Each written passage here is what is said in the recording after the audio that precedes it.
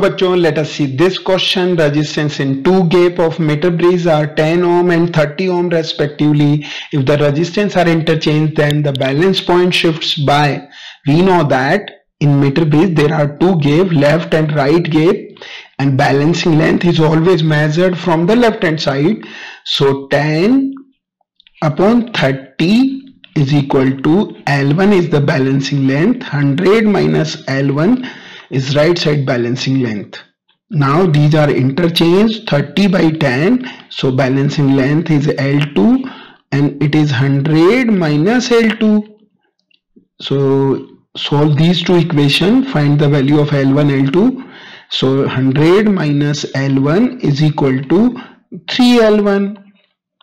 So 4L1 is equal to 100. So L1 is equal to 100 by 4, 25 centimeter.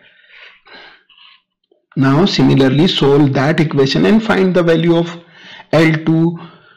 300 minus 3L2 is equal to L2. So 4L2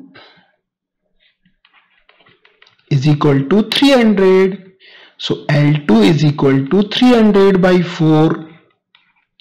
That is the 75 centimeter.